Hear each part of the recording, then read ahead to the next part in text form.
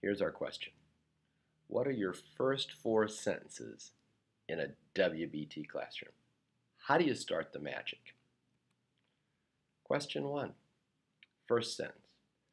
Please fold your hands and look at me. Please fold your hands and look at me. You say this, you look at your students, and you see who's folding their hands.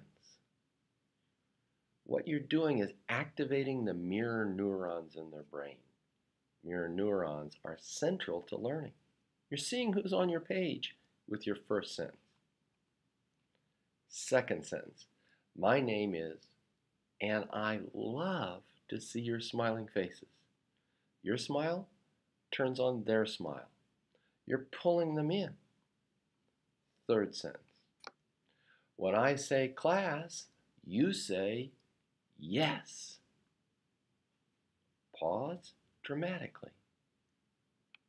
Class. All through this, you're watching to see who's mirroring you. These are the students that later in the day might be good candidates to model procedures. Well, what have you accomplished with these 4 sentences? Quite a lot. You've shown that you speak briefly. You're not just a chatterbox. You expect and honor their responses. You're in control. And you're a happy, welcoming person. That's pretty good for 4 sentences. Power to the teacher.